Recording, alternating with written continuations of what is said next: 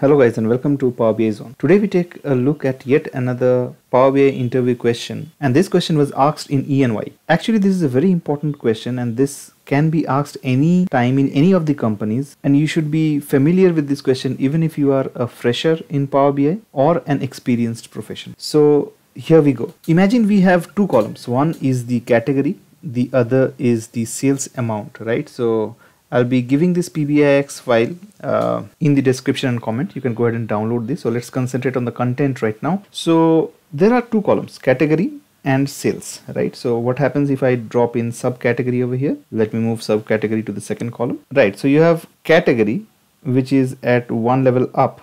Below category you have subcategory, and since you have dropped in the subcategory, these sales are now shown for subcategory, right? Because it's doing a group by based on category and subcategories.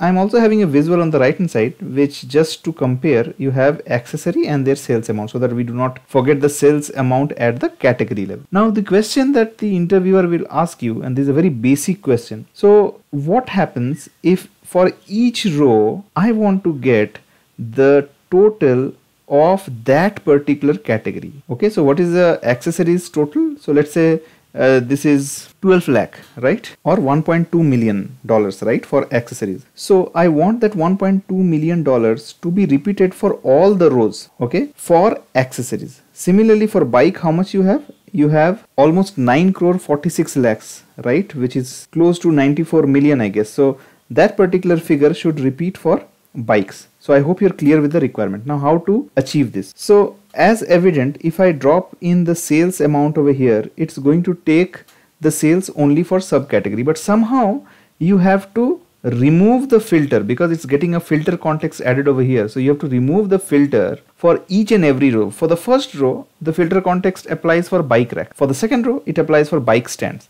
Now I do not want that, right? I want that somehow or the other I need to remove the filter context from subcategory, right? So what measure we will write? So let's go to new measure and we will write this as sales at category level. So obviously we'll give calculate, and we want to calculate the sum of sales amount from the sales table. Now comes the beauty, right? So now we have to eliminate or remove the filters which is coming from subcategory. So we'll use all is used for removing the filters at that particular level, and we will write subcategory which is coming from product table. So it will remove this particular filter context. We'll close calculate. Let's bring in this to our visual, and bingo, we have $1.2 million, right, at the accessories level. Look at the accessories total, right? 1272, it is matching. Next go to the bikes, 946, it is matching with bikes. Next go to clothing, 211. So if I scroll down, this is 211, right? So it is repeating for each and every row, but the sales are at the category level, not at the subcategory level. So this is question number one. So related to this question number one, there might be other questions. For example, give me the percentage sales at category level. So this is very easy. So basically we will write sum of sales amount, right, which is this, the first column, divided by the one that we just created, right, and we will type on enter. Let us bring this percentage sales in our visual, correct? So to analyze this, you have to filter with a particular category. So I'll go ahead and filter this visual with only, let's say, accessories, right? If you do that, look. So for bike racks, it contributes 18.64% of the sales, right? The maximum being helmets, which is 38% of the sales almost. And if you club all these things up for accessories, it comes to 100%. Okay, so I hope you are clear with this second question as well.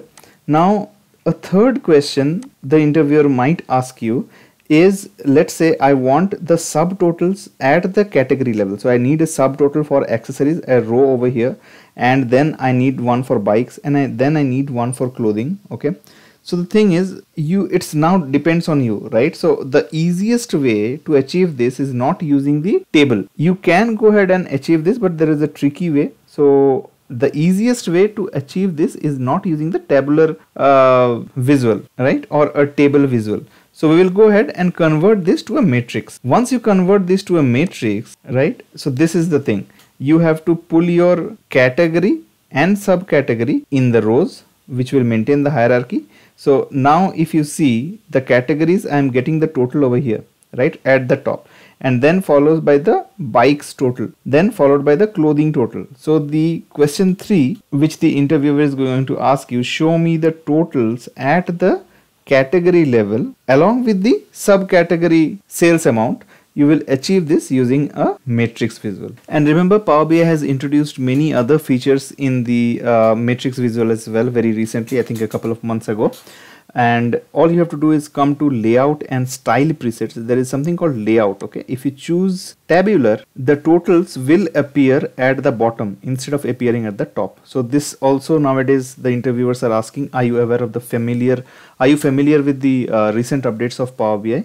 And what are the changes that has been made in the matrix visual? Okay, and one of the most common asks, so let's say earlier you wanted the accessories to repeat like in tabular visual. It was not possible in matrix visual. Now they have actually solved that problem as well. It is known as repeat row header. So if you turn this on, see, accessories now gets repeated, right? So it almost becomes like a tabular visual. And if you want, you can also insert the blank rows over here, look, to make your grid more appealing.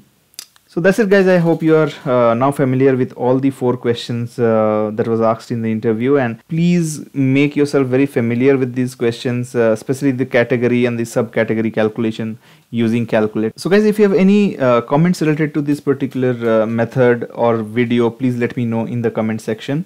And if you have not yet subscribed to the channel, I request you to go ahead and subscribe, because I'll be bringing you more useful content which will help you in your Power BI preparation. So till the next time we meet, keep practicing Power BI, and bye bye.